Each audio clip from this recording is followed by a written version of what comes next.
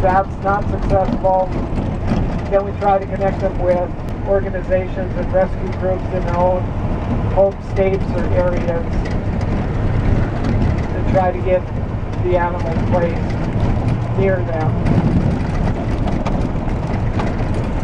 As great a place as we are, we're not the answer for each and every animal out there. And since we guarantee every pet that's on our property today that it can live its entire life out here with us if it's not adopted, we simply can't take in all those requests.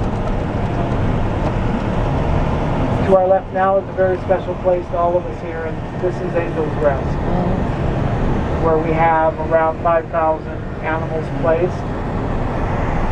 Each one of them has their own gravestone as well as a name marker.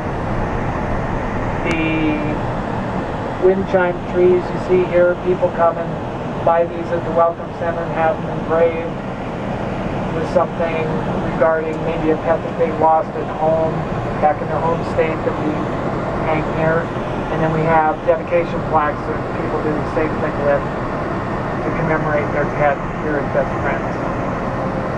These are the gates. They were designed by Cyrus Mejia, one of the founders. Oh, wow.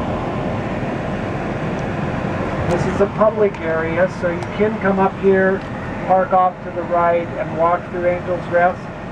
I encourage people to do so. It's a very powerful area of the sanctuary. And if you're lucky enough to be up here when the wind is blowing, those wind chimes are incredible.